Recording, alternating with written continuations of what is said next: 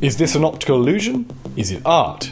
Or is it both? This is the work of iconic British artist Bridget Riley, the queen of ob art. Short for optical art, a style of painting and sculpture that exploits the illusions or optical effects of perceptual processes. Frustrated by the limitations of what it meant to be a modern painter in the 1960s, Riley developed her own world-famous visual language. Seeking to find a purity in the abstract form, Riley began to draw squares, of which she said, "As I drew, things began to change. The squares began to lose their original form."